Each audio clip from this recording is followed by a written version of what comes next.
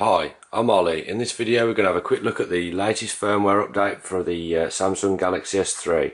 First thing I'll show you is the actual version number of the firmware, so you can just have a quick look at that. First major change that stood out to me: if you flip the notification bar down, you've actually got this brightness adjuster here, so you can turn auto mode off, change the brightness from there, and tick auto back on. Personally, I'd rather them put a bit more precision into the auto brightness, but overall that's a bonus. Next thing I noticed is if you hold down the power button for a long press, you've actually got these options at the bottom, so you can change it to no vibrate and no noise at all, just vibrate and sound on, and if you've got vibrate turned on, that'll work as well. Another function we've got here, if I just ring my answering machine to demonstrate it. When the call actually connects, you get a little button pop up at the side here. If you tick that, extra volume enabled, which gives you the opportunity to make the call even louder. So if it's a bad line, that'll be quite useful. Just end that call. Next thing I noticed is if we go to the menu button here and go into call settings, I don't think this was here before.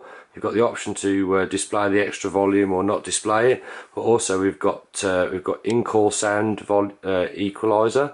So in the call you can put soft sound, clear sound, personalised for the left ear or the right ear. I haven't really played around with those, but more functionality is always good, and we can do the personalised equalizer as well, and use that way. I've also got this here, increased volume in pocket, which I'm presuming it uses one of the proximity sensors to detect whether or not the phone's in your pocket, and increases the volume accordingly. So if we go into your camera, not going to be able to see much because obviously I've got the camera face down, but we've got this magic wand tool here, so we've got various modes in there for when you're taking a picture, which is quite useful. The swipe feature's been improved, which is another bonus. Not something I use personally, but again a lot of people do use that. The home screen redraw, so if you just go back to there, we're getting redraw issues when it went back to the home screen. That seems to have disappeared, which is again a bonus. If I just go into the settings, under display,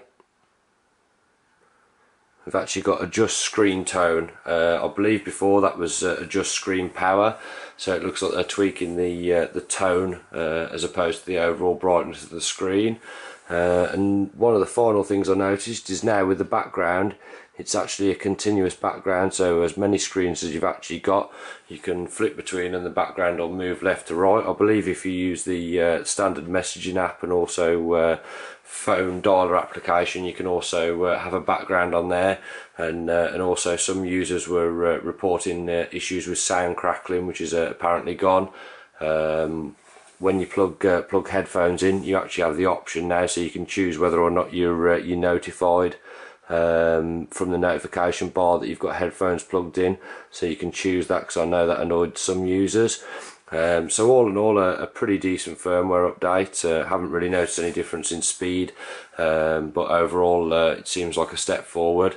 So if you're interested in tips like this, Samsung Galaxy S3 case reviews, next review I've got coming up is this bat that I've just received. So as you can see, that jazzes the phone up quite a bit. They're available in 10 different colours, so I'm going to be putting some reviews out like that shortly. So if you're interested in things like that, please subscribe to my channel, and I'll keep you updated. Thanks for watching.